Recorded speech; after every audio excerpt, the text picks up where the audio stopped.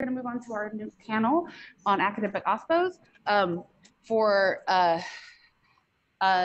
I'll just do a quick introduction of our moderator, Elizabeth Wu, or Liz, as we all know her, and then let her take away the introductions with the rest.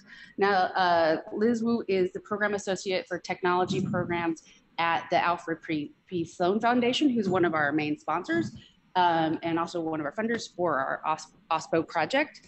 And among other focus areas, she supports grant making in better software for science.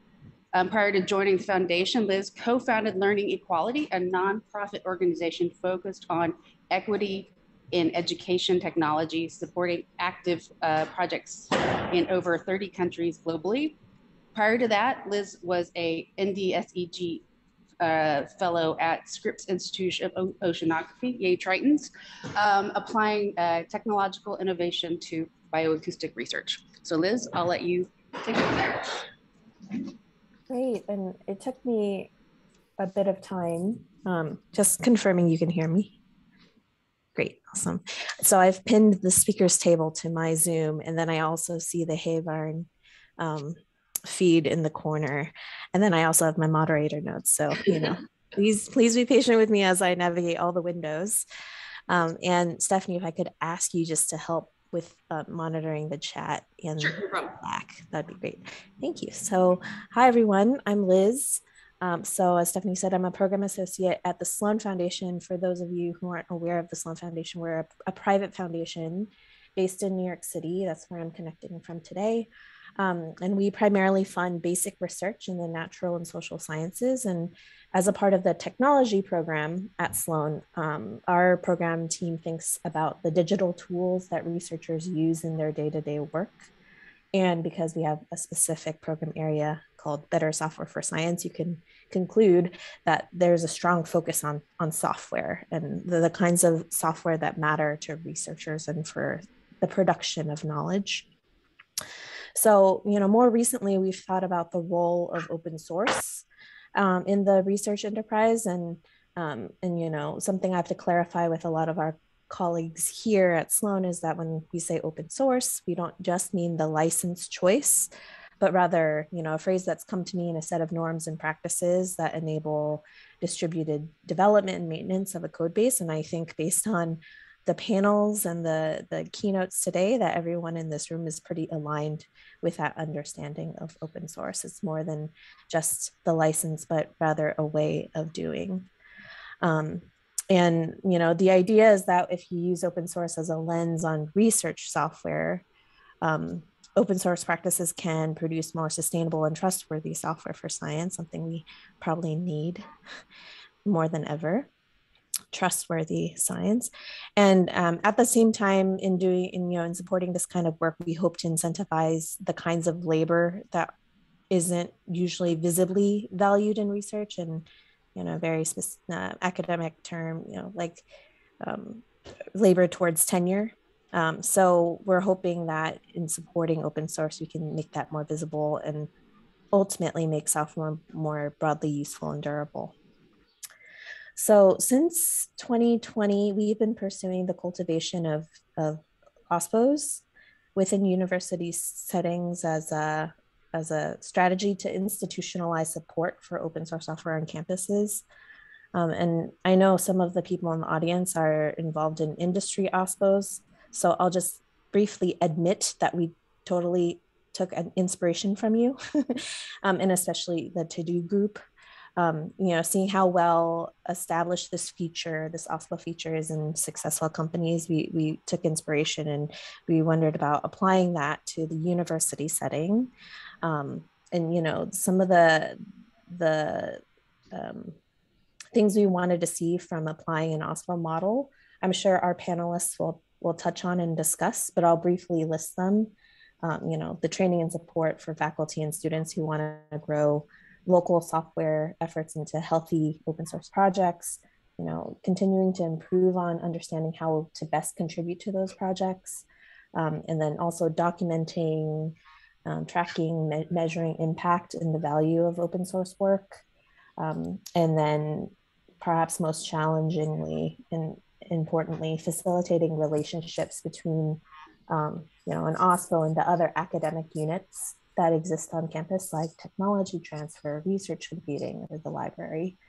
And so, yeah, since 2020, we've been exploring academic OSPOs as a thing, trying to pitch that internally for our board of trustees to approve a succession of grants. To date, the Board of Trustees has approved 6 grants to support nascent university OSPOs. So I'll list them: Johns Hopkins, Rochester Institute of Technology, I was about to say of Oceanography, University of Vermont, UC Santa Cruz, St. Louis University, and most recently Carnegie Mellon. You'll recognize those names because they're represented by the panelists. It's my pleasure to say that this group of panelists, if they're all here today, covers all of the OSPOs that we've supported at Sloan. And I know permutations of these panelists have presented in the past month at other events, but I think this is the first time all of the OSPOs are represented at one time on one panel. So I'm pretty excited about that. And so just to briefly touch on what we've supported in the grants, we specifically provided funds for core capacity to launch the OSPO, or to officially launch an OSPO, even if a program was already doing OSPO-like activities prior to the funding. So core support for that, but then also targeted funds for specific programmatic activities, which really leverage the specific resources and leverages the specific personalities of each institution. And a key deliverable in each of the grants will be a playbook, writing up that specific program. And one of our goals here at Sloan is to really have this high level view, once these playbooks are being written, to support a library of such playbooks, so that another university might pick and choose depending on local contexts when they might consider launching their own OSPO. And so, of course, having a library is really immensely valuable, but there's even more value in having these key people sitting together at the same time discussing the unique challenges of each context. And that's really the goal for our hour today. The least of which is to just introduce you to the different OSPOs, because there are five people here. And so there's a lot to track in terms of just being introduced to each institution and the unique activities at each. But I'm hoping we could also spend the majority of our hour to discuss the important challenges and thoughts on how to approach them.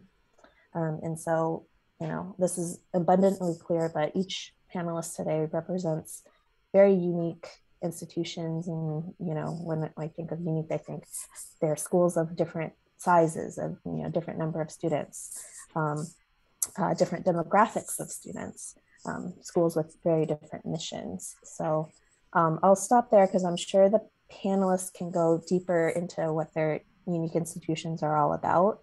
And we'll start with introductions. I'll invite each panelist to introduce themselves, but also a bit more about their OSPO. We'll move into a few questions that I pre-wrote, but at the end we will open up the floor for questions from you. So yes, Stephanie will be monitoring the chat for me since I can't multitask, and please feel free to just, line them up for us. All right, so we'll go, as I call you up, I'll invite you to, 1, introduce yourselves, 2, introduce your OSPO, where it's at and the main activities, some of the hallmarks. And then 3, a brief summary of the main gaps, main challenges that you are addressing. And just a very kind reminder to just stick to the challenges, because later on in our Q&A section, we'll talk about maybe potential solutions. So I will first invite Sayeed. Thanks, Liz. I'm Sayeed Choudhury. I'm the director of the OSPO at Carnegie Mellon. I've been there 2 months. Still literally and figuratively learning where the restrooms are and so on. I also was at Hopkins for many years where I started the OSPO there. So some of what I talk about may be in that context, but I don't represent Hopkins anymore. I'm glad to know Bill Brannon's on the call. He's sort of taken on that role now that I've left, but I don't expect him to jump in unless I say something I shouldn't. So Hopkins and Carnegie Mellon are both so-called R1 research-intensive universities. They're both private institutions, relatively small in terms of overall number of students, but relatively large in terms of overall budgets associated for research, particularly funding from the federal government. Both institutions, I think, have a reasonable case for arguing that they have impact on the national, maybe even global scale. For example, Carnegie Mellon's president was at the White House for the signing of the CHIPS bill. I'm assuming you don't get invited to the White House unless you have some influence or impact in doing something like that. So it's in that context that we're thinking about the OSPO in this sort of profile of institution. In terms of challenges, I'll start with a very high level one that we can drill into over the course of the discussion. Stephen had a slide if you heard his talk, but there's a startling lack of understanding of open source software in production. I'll channel that statement and say there's a startling lack of understanding about open source as a primary research object within universities. And that might seem somewhat shocking to hear, but I think we can talk about that more, particularly how open source software as a research object can be used for new forms of education, like we've heard about earlier, and maybe even more importantly, new forms of translation in terms of impact of research and education beyond the walls of the university, and how universities can work with each other in new ways, work with the private sector, and work with the public sector. A lot of that work reflects things we've been doing through a group called OSPO++, which is another thing we can dive into a little bit more.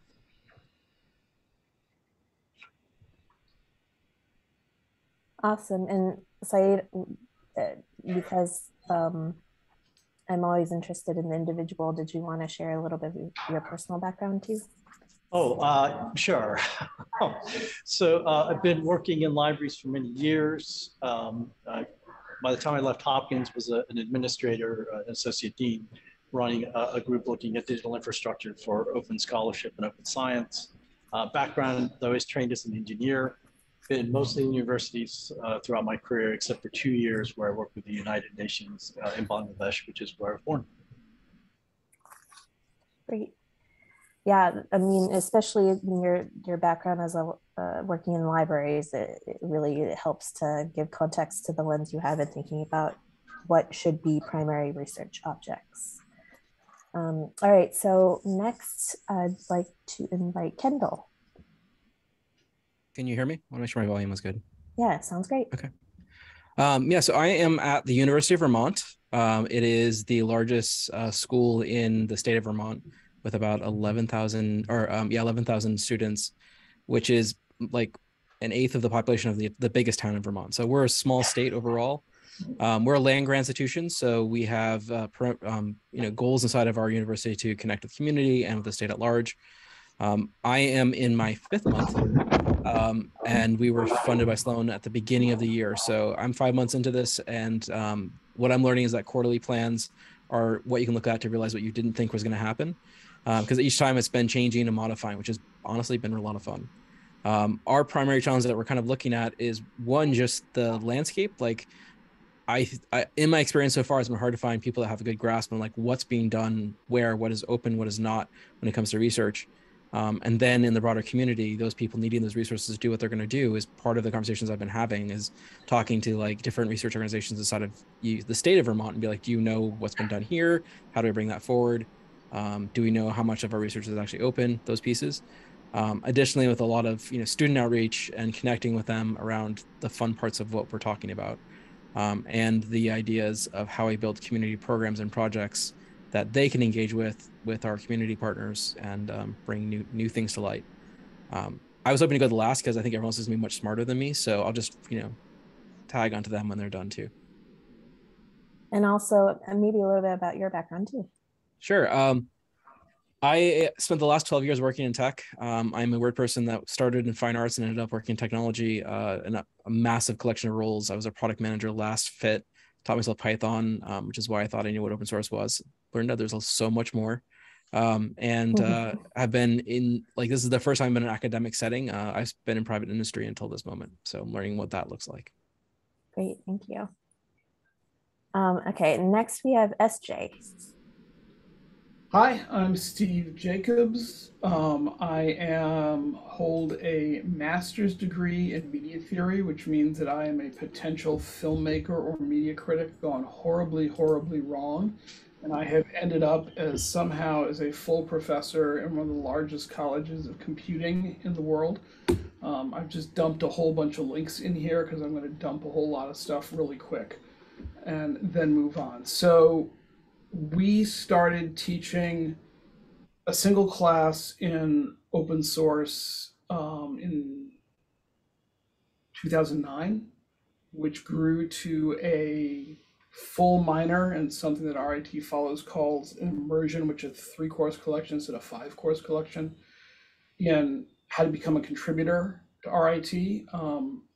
Mel Chua was one of the first people who helped me put that together.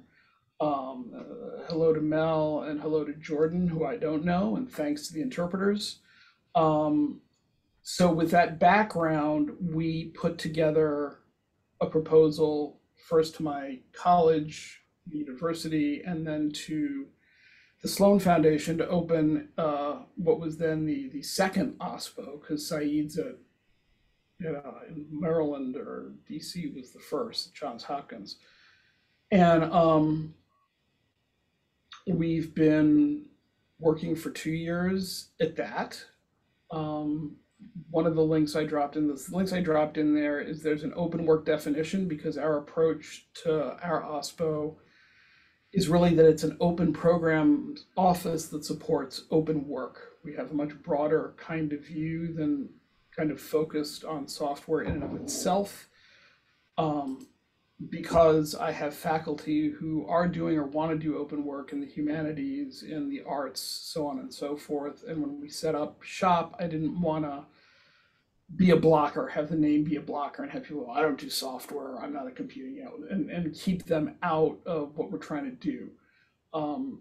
Unlike Hopkins, who, to my knowledge anyway, had a very robust set of things in place around the larger pieces of open science and open data and policies and so on and so forth.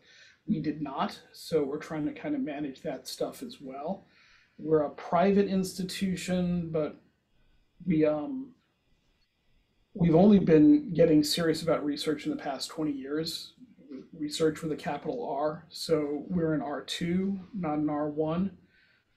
We don't generate enough PhD students to be an R1. A lot of my challenges running the OSPO is still, even after 2 years, just getting people to clue in on what's open about open and how that should affect, ideally, tenure and promotion, i.e. if you're managing a community that is supporting open source software, but you're not writing the software or you're not publishing journal articles about the software, you don't exist in a lot of academic world situations.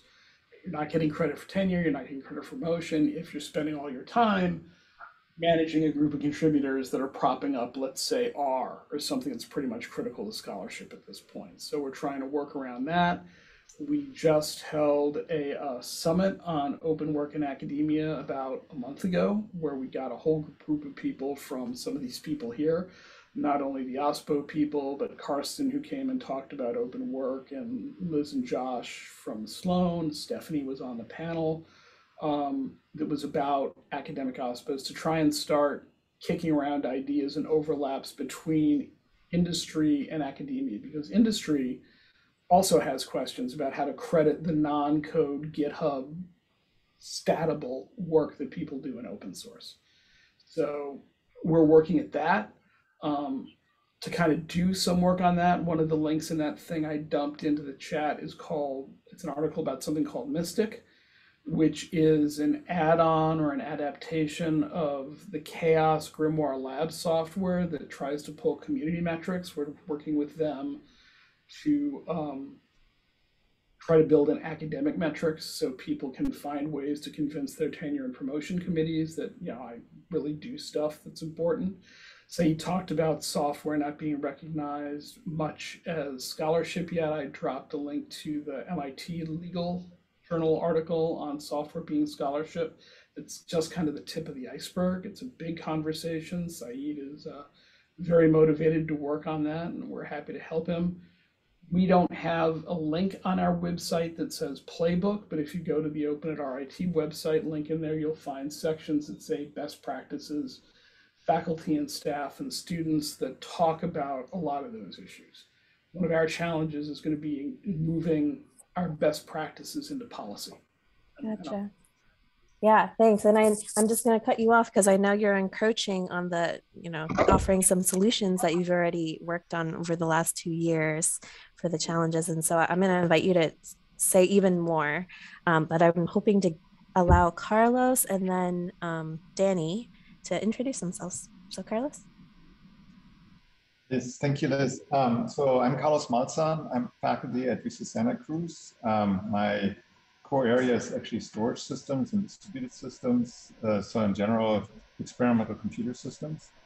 So I actually started here in Santa Cruz, UC Santa Cruz in January 2005. And before that, I was a performance engineer at NetApp, which is a storage company that still is producing high-end storage systems. So I come sort of from a background both in practice as well as academic. I got a PhD at CU Boulder, and then in 2008 I became adjunct faculty at UC Santa Cruz. From the very beginning of my time at UC Santa Cruz, I was involved in a project that turned into Ceph, which is a very widely used today open source distributed storage system, and was one of the key mentors of Sage Weil, who was the PhD student at that point who created this project. And that project formed my career because it was ended up being a very successful open source project that came out of academia, right? So the span from 2005 to 2015 turned into like a $175 million sale of a startup company from first line of code written and the designing to open source the project.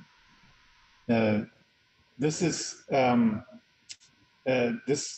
created essentially the foundation for CROSS, the Center for Research in Open Source Software, which I founded in 2014, and which was, from the very beginning, looking at sort of the career of successful open source PhD students, right, who turned their project into open source, and identified 3 elements. One was, teaching more students to be productive in open source communities.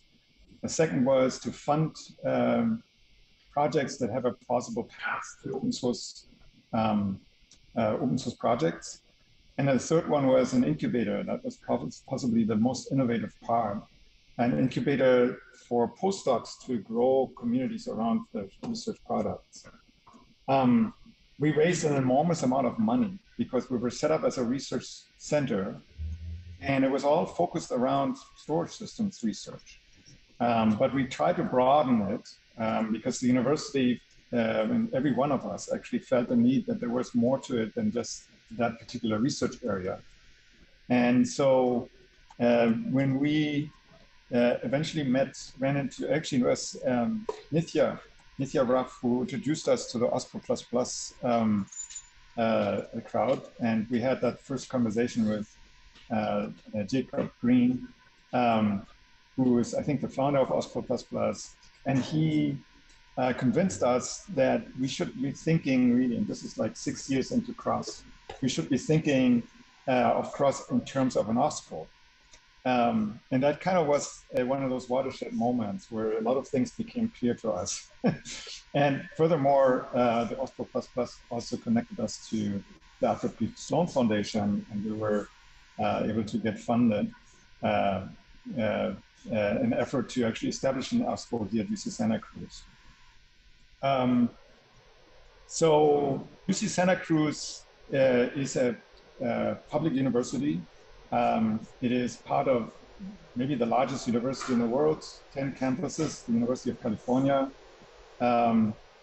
It is itself made a name of various things, among others. It was David Hausler here at UC Santa Cruz, who was the first sequencer of the human genome and decided to open source the human genome. And so we have a tradition here to open source things, but also because bioengineering and Genomic Institute are usually connected to a university hospital. UC Santa Cruz doesn't have one of those. So the entire culture here is to reach out to other universities and be very collaborative.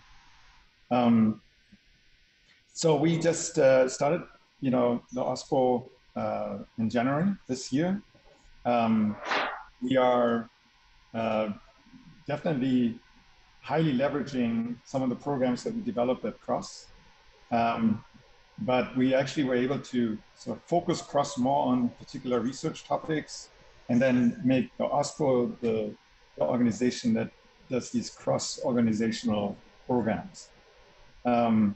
One of the things that we learned at Cruz that we also took over as sort of the mantra at OSPO, and I talked about this morning too, is that we see definitely open source as a means to an end to amplify research, and as a alternative pathway for technologies. And this is very much compatible with the mission of the University of California, which is teaching, research, and public service. And it's the public service part where the translation has to happen, right? That is actually a core mission of the university. So the three gaps that we identified are, again, how do get students to be more productive in open source communities? So really focus on teaching that and training. The second thing is that we found that the university has very little idea of the value of open source. And we found that the funding we received in Cruz really changed sort of the awareness of the role that open source can play. Right, so so we learned that actually money is a really good metric for showing importance of something. So what we're hoping to achieve is to kind of reveal the funding streams that are open source related throughout the UC system. And then the third thing is that we think that open source is a fantastic tool to achieve broad engagement with industry, foundation and government. So these are the three gaps that we see that we want to address with programs, and I can definitely talk more about the programs. Thank you. Well articulated. And then last but not least, we have Danny from SLU. Hi, can you hear me? Just checking my audio. Yep, sounds great. Awesome. I'm Daniel Schoen. I'm from St. Louis University. We are a Jesuit university right in the middle of the U.S., right along the Mississippi. We're the oldest university west of the Mississippi, founded in 1818. So we're over 200 years old, which gives us some unique perspective on cycles. I think the discussion that Carsten had earlier was, I appreciated that. I have been with this university for over 16 years in various roles, most of them staff roles of one sort or another, largely involved with the IT organization. And then I left for a while to go and work in industry for the last 8 years, where I did a lot of software development, a lot of software operations, sort of the DevOps space. And came back as an adjunct in the CS department in the fall, and our OSPO started in July of this summer. So I guess I can claim that I've been going at it longer than Sayeed has at Carnegie Mellon, but I'm maybe one of the newest overall of any of the OSPOs. We're running one of the newest OSPOs overall. we're a university that is also R2, like Rochester, and but has aspirations of growing our research profile. One of the last things that I was engaged with at the university prior to leaving for a while was being on a president's advisory council, and research came up as sort of a thing that they wanted to do. And you needed to figure out how to do well, how to do better than they were already doing. And I came back to an organization that had a new Office of VP of Research that has been really wonderfully supportive in getting this OSPO set up, and seeing the value and the opportunities that having an organization like this within the university provides. The challenges that we specifically set out to tackle are really, there's sort of two big ones that we wanted to tackle immediately. One is just sort of providing tools for researchers that we have on campus, research writ large, but specifically our researchers. And then also the other was giving our students a realistic software development experience. Our initial program is really built around giving students a realistic software development experience by creating and maintaining research software. So yeah. I think of sort of our role as a Jesuit university is distinct from many of the other organizations that have got representation here. We have, I think, an opportunity to be a gateway to how to set this sort of organization up at other Catholic and Jesuit universities, which for me is fun. I don't happen to be Catholic or even Christian, but it's the values and whatnot. You know, we like to engage with community, and we've got a good, yeah. So Awesome. yeah.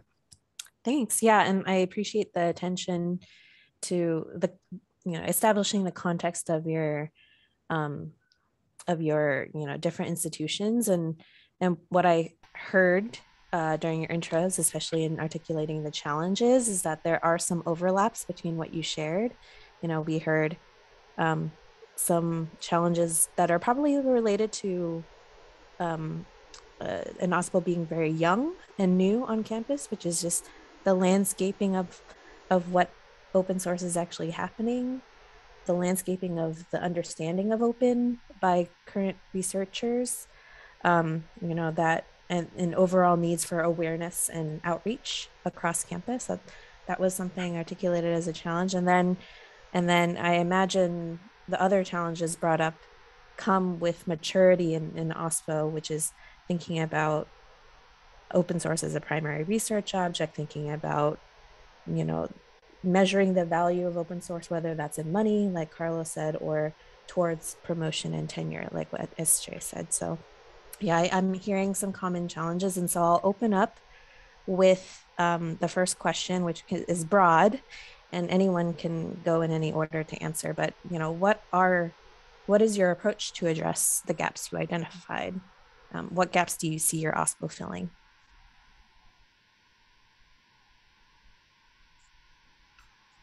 I'll jump in.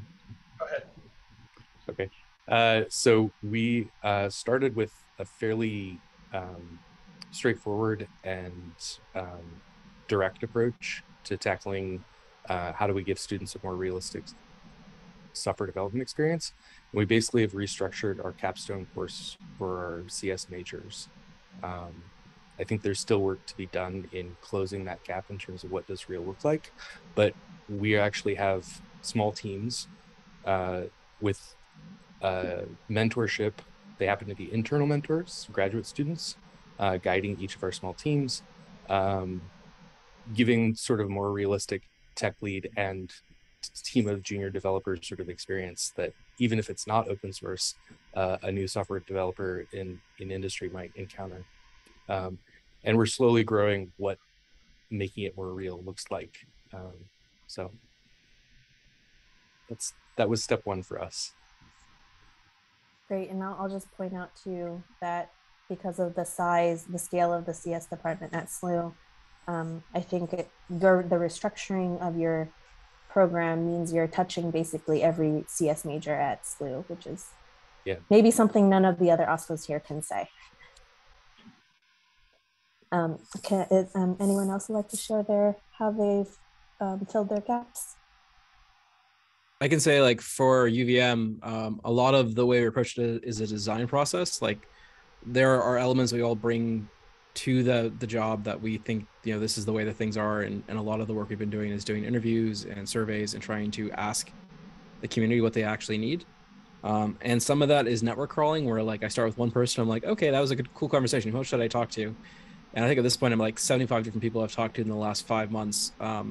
And all those, like, I think with the exception of 3, all those are references from others. And that's led to 7 different guest lecturing processes I'm going to do, and like a handful of potential projects and that kind of thing. So there's a bit of organic growth that's happening just to find the people that are doing this work. And sometimes I get to someone and like, oh yeah, like I think I know you from some other part, and I kind of connect it back too. And I've been mapping those connections and those people along the process too, so I can always reference back to it to know and find those resources later when someone says, oh, I'm doing this thing, and I can connect them back to it.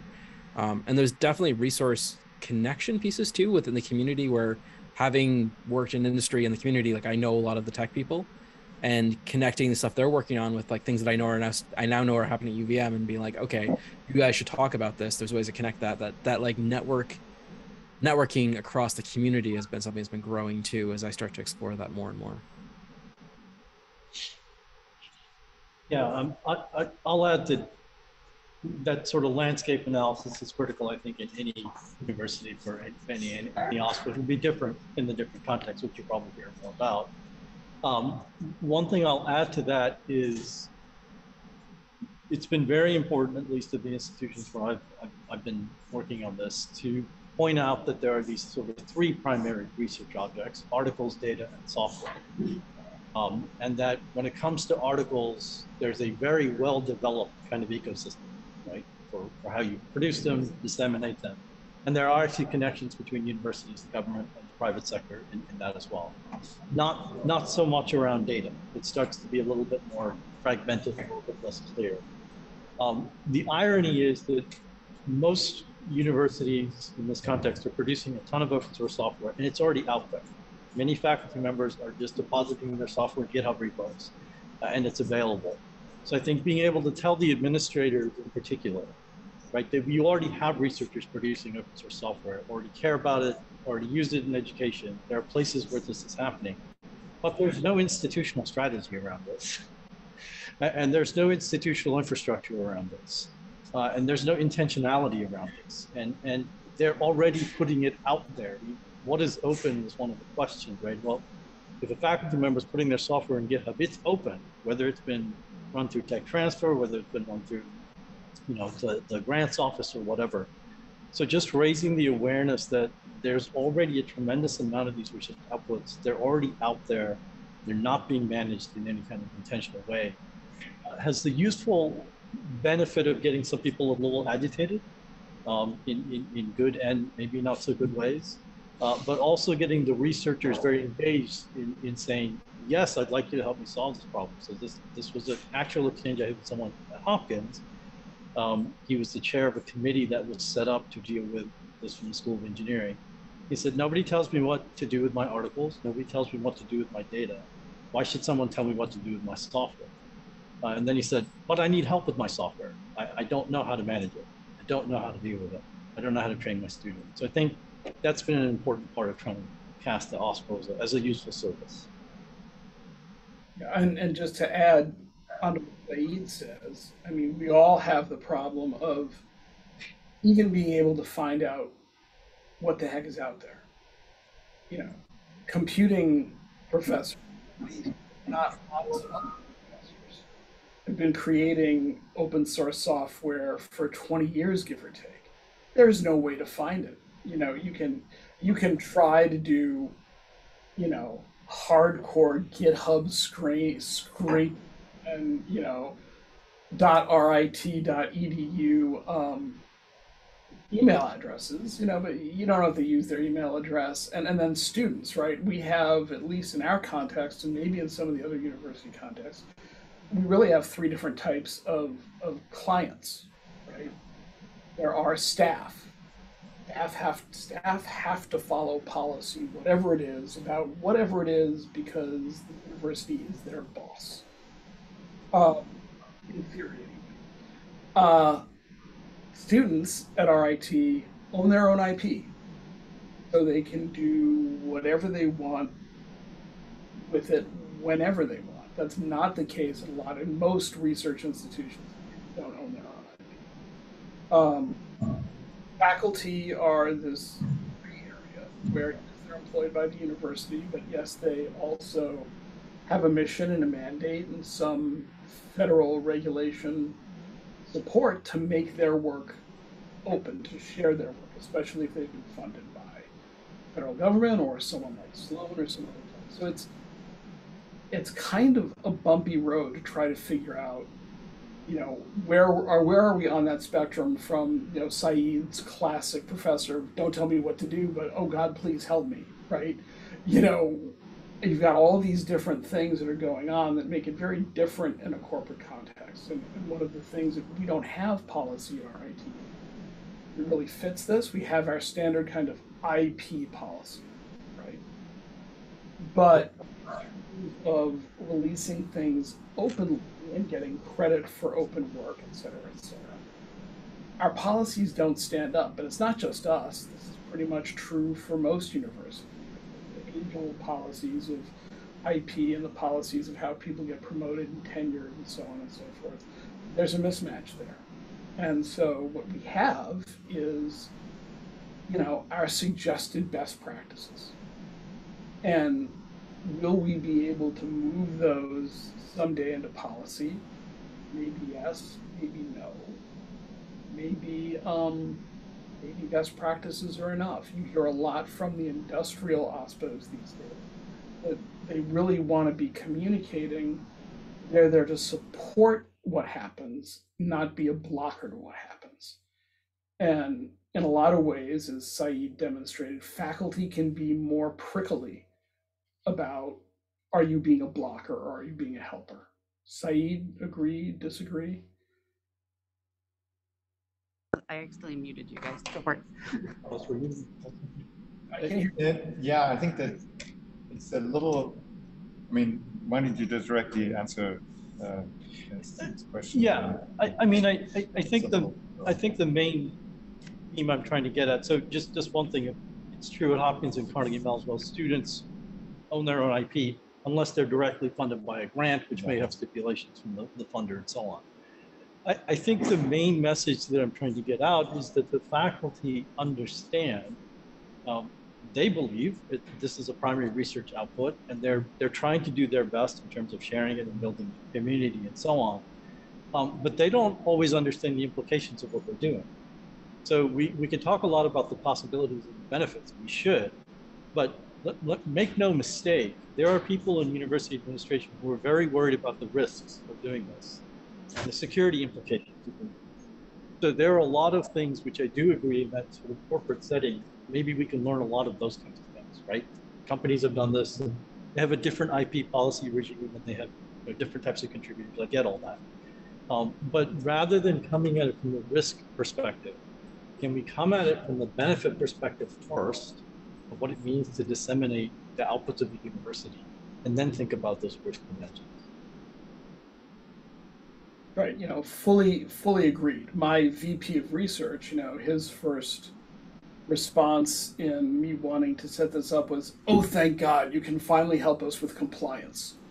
No. You should hire someone to do compliance. You should have your existing IT people do compliance. I will introduce you to folks who will help you with compliance. I will not be the compliance guy. Not my main focus, my main interest. No. But it's important. I agree with you that it's important. License compliance, security compliance, all of those is key, but they're not right. So in our case, the key challenge that we are focusing on is to also try to find out where are those interesting open source projects within the university. In fact, the whole UC system, right? And Stephanie and I were just a two-person team. So, we took on a big project, but we also realized that there are actually ways to scale this up without having us do all the work, right? And so we took note of the Google Summer of Code, the way it's organized and set up. And you can actually, have big programs that are distributed and where the work is actually distributed over many people with relatively little effort. I mean, I'm actually carefully choosing my words because Stephanie's been working but it's possible, right? It's something that and I think finding those programs that scale over 10 campuses potentially that actually require relatively little administration and that leverage a lot of resources and a lot of interest to actually find those projects that really want to, use open source to promote or to move forward research. Those are the important projects for us, right? So I'm not that interested to find every open source piece that a researcher put on GitHub. I'm interested in those that actually have real activity where, where let's say junior faculty is really using that as a foundation for her or his tenure career. And those are the ones that we want to find and want to find ways to support. And I think every program that we try to figure out needs to have sort of a very strong incentive to participate. Universities are possibly the place where, you cannot really use a stick. There's really no way of doing that. But if you find the carrots, right, there's enormous pressure to be successful in a university, and you pretty much use any help you can. And if we find ways to effectively help research groups, they will work really hard to participate, and we have experienced that. So the next challenge that we're trying to address is really finding all those funding streams. So we have one way to find open source projects, but we need to sort of tap into the overall funding streams that exist and kind of figure out the open source part. And we haven't quite figured out how to do that. We got some, kind words from various administrations that they will help us, but it's extra work for them. It's not, that's not going to necessarily work. What we need to find is ways to really make faculty interested, to let us know those things. And that's sort of those are the kinds of challenges we're working on. It's very much like incentives, trying to find incentive hacks to get something done. So what we're able to do with the funding we got from the Sloan Foundation was to set up a fellowship program. And traditional fellowships tend to mean, at least in a faculty mind, the traditional research fellowship you get internally from your university is like, here's some money to hire one student for one semester to do a thing. And not the only case, but it's a fairly common case. And we were able, with Liz and Josh's support, to provide these fellowships that provided a team of students. So we were able to work with faculty who had work, who wanted to put their stuff out openly, try to start to build a community around it. We were able to mentor 25 projects over 2 years, where we could give them, depending on what their needs were, X number of weeks or months to do the kind of digging into their project to find out who their users were and what the project was and where they were trying to draw people from and what support they needed, to build them milestones and roadmaps and help them set up some initial software architecture, websites, or whatever they needed to kind of go out and do the work to try to get that participation. You know, Right. after we've done that, it's still on them, but at least we were able to help them start. I'm gonna take a moment and ask, because I know we started a little late. How much time do we have left? I don't want to encroach I'd on say maybe about 10 more minutes. 10 more minutes. Okay, great. Well, you know, there are several questions that I had for you, and I'll take some of those offline. I know I will see you all in other settings, but maybe so we leave room for questions from the audience. I'll just have one more question, which could be maybe quick. Is where in your institution is your OSPO? Where is it housed? How did it end up there? And if you had to give someone advice who was going to try to copy you, what would you say to them?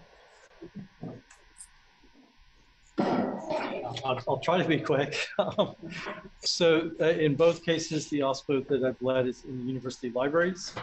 The advice or the reason for that is we've argued that this is a curation problem, right? That if we can curate and manage the software, open source software produced within an institution, and prepare it better for reuse, sharing, and so on, that is an incredibly useful way to work within the university. We've been talking a lot within the university, particularly externally. And I'll give one clear example, which is the federal funders, and I would suspect the private ones like Sloan, who are spending a lot more time thinking about open data, and the new OSTP memorandum that came out stresses that, but will increasingly think about software. So institutions that are better prepared to say, we have a policy and an infrastructure and well-curated software will be in a better position to compete for those dollars. Yeah, I think I think the open source is actually a large enough area where I think that it's not just a curation problem, although I do agree that it's a big part of it. But I think there is this entire discipline of research software engineering. And I don't think they see themselves as curators, but they see themselves as sort of, you know, the practitioners of and bringing in industrial level practices of software engineering as it is relevant for research. Now, the interesting thing is that there is actually quite a bit of overlap with reproducibility, which is also a curation problem. And so, but the technologies of reproducibility are not actually traditionally with libraries, right? They are traditionally with industrial software engineering. And if you look at sort of the recent advances of, you know, DevOps, for instance, great example, right? How it vastly accelerated the development cycle of deployments. There is actually an argument to be made that you can use the same mechanisms to also vastly accelerate the delivery of science. And you know, there are some differences, but I think that's why I'm thinking I think that the core discipline of an OSPO, right, is got to be software engineering, closely, you know, targeted towards the needs of research and how to amplify, you know, the research in various domains. And so I'm thinking it is really situated in my mind where I would like to be is in the Office of Research. So I'm very envious of RIT who managed to do that. And I like to be sort of, you know, between three institutions within the Office of Research, right? Which is university relations. I think that's part of Office of Research. I'm actually not sure. It's research development, and it's the IP department, the legal department. And university relations is interesting because it is really, a lot of the potential of open source is really this outreach component. And whether it's to open source stakeholders, industry, outside people who have actually a stake in the research that's being done. And in some sense, it's, how do you manage convergence research? But you work with communities outside the university. So it's, but it's also research development because it's, it's really about funding. How do you, how do you make sure that these open source efforts are encouraged by greater engagement with industry and foundation and so forth. We've certainly seen this happening ever since we've started the OSPO and Cross, that certain proposals were much more successful because of the background that we have.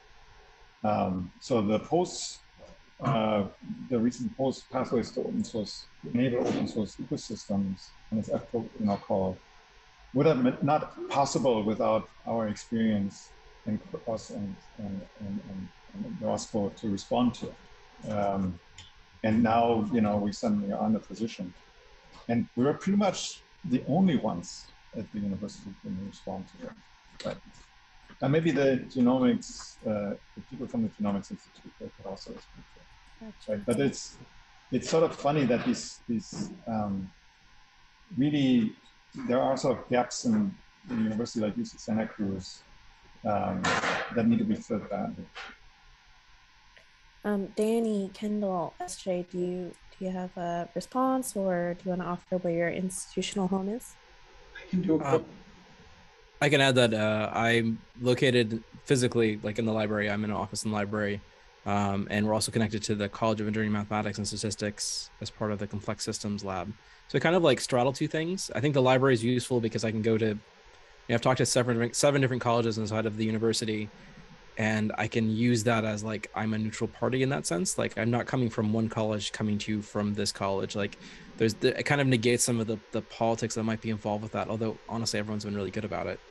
I think it's kind of interesting because I'm not sure where it does belong in the long term. Like there's aspects of the, Vice President Office of Research that's really interesting, but I think there's a lot of this is like, it's not even just about research. It's about teaching people how to work well with each other and making things. And it's like the research is a byproduct of that. And if they get that piece, if we teach them that piece, then what's going to come out is going to be much better, much faster, much more innovative, much more diverse. So like how we do that teaching, I think is kind of part I'm trying to figure out. And I'm so far from knowing the answers to it too, which is the good part. All right, so to kind of touch on everybody, right? I dropped my charter it's now an outdated charter, but I dropped my charter into the chat because we came out of education and out of the College of Computing. Even that's murky because I came out of the video game program, right? So we're not traditional computer science. Video games are very collaborative. The provost and the vice president of research, not in a kind of competitive way, but really had to put some thought into should we be on the org chart under the provost or under the VPR. They ended up with the VP. But the people that we touch in the discussion of like software, et cetera, the projects we mentored covered everything from computational astrophysics to deaf literacy to Victorian autobiography. And so that's all over the place. Just to add to the discussion about the libraries, I dropped another link in the chat for something called Helios Open, which is an effort from the National Academies of Science, Engineering, and Mathematics, which is to push the larger open science, open data, open stuff, right? there's a representative anointed by a president from all of the member universities, and easily a third of the people anointed by the presidents are the directors of libraries, because in a lot of places, due to OER or to data, right, those initiatives started in the libraries. So it's a very kind of where do you belong and where do you fit. You know, you really have to end up working across everything, no matter where you're housed. But being in the Magic Center, I have one of the most colorful and coolest offices anywhere. So. I can attest to that. Yeah. And what about Dan? So we are actually housed under the Computer Science Department, which is part of a brand new restructured School of Science and Engineering. It was moved out of the College of Arts and Sciences. And we've got a little bit of support from the OVPR, but there are definitely challenges with being part of the Computer Science Department. We try to be as inclusive as possible. And I think the concerns that Steve mentioned about identifying the source in open source is definitely a cognitive roadblock for some people.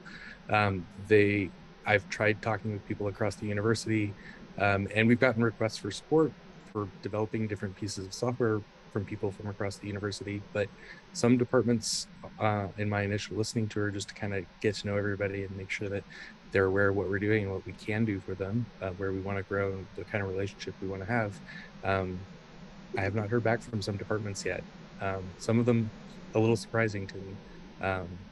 So I think finding some sort of cross-cutting university-wide identity or organization that we would fit under would probably in the long run be a better place for us to be.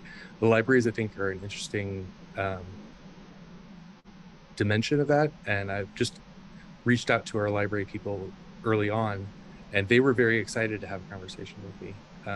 They were, in fact, enthusiastic that other people were looking at parts of open scholarship generally that they've been trying to raise flags about for a while. So that was pretty cool and encouraging to know that there are allies everywhere in the university, sometimes putting up the long fight and not always getting as much attention for it. So. Yeah, and in the interest of time, maybe I'll ask now Stephanie, are there any questions from the audience, or if you haven't typed them out, any from the in-person audience over there? I haven't seen any on chat. Anybody have one from Alex? So thank you everybody for this great overview of OSPOs. Right, so I have a question immediately, right?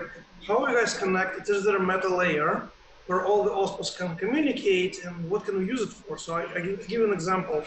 So we started a new initiative for open source science.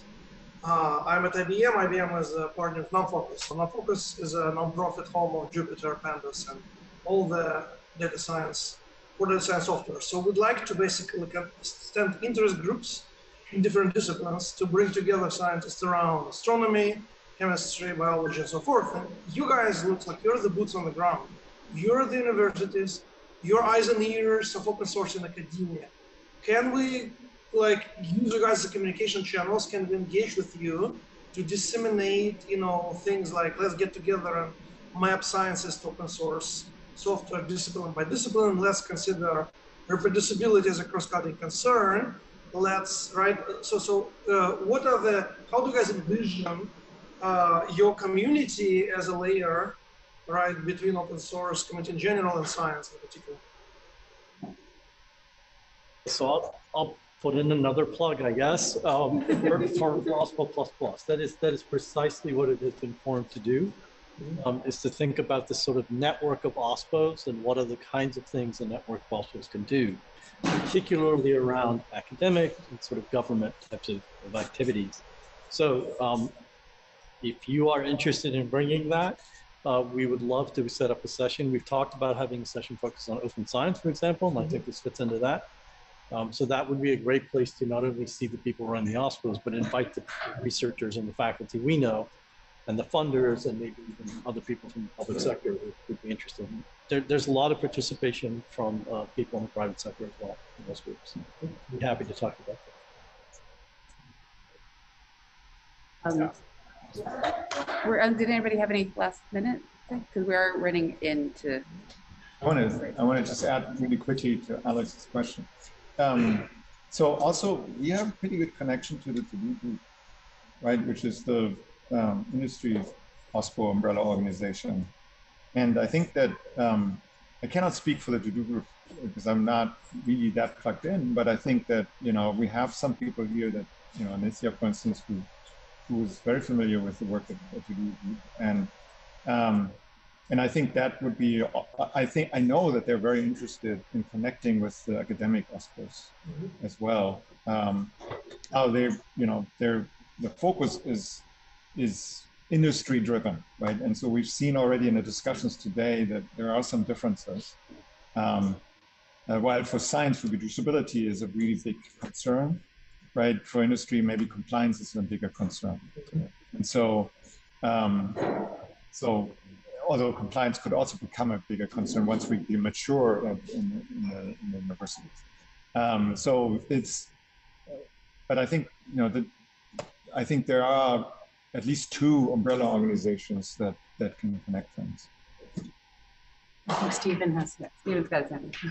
So if you hit the To-Do group page, there'll be an OSPology session, which is their kind of monthly meeting, October 5th, on bridging with the CHAOS group, the CHAOS group that does the software community health assessment, open source software. They're looking at doing more with academic metrics. I'm on the steering committee of the To-Do group, and I'm part of the CHAOS value group, and we've been kind of bringing those things together. So there's an opportunity. We will have in roughly a month, God willing, and the creek don't rise, videos and transcripts from everything that happened on the summit on open work in academia. And that group wants to keep working. That's one that brought together industry, academics, government funders, and philanthropy funders, and try to find a way to continue that work. So we'll be putting more of that out there. There's a discourse group, discussion group set up, but I don't remember what that is at the moment. So there you go. Also, Sustained does great work, not exclusively on academia, but they should be checked out as well. Awesome, and I was really thrilled to see the all the links that are in the chat, and I'm sure there's a lot to launch off of for follow-up conversations. So I want to thank everyone here, especially the panelists, and sharing your knowledge, and I hope we get to talk more soon.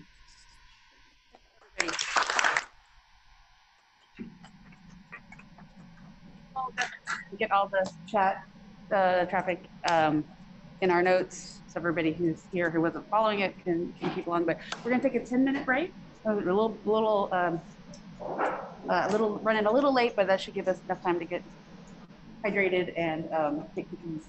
And then Nifia will talk. We'll wrap up our last keynote for today. All right. Thanks to all the panel. Bye, guys. Bye, everybody.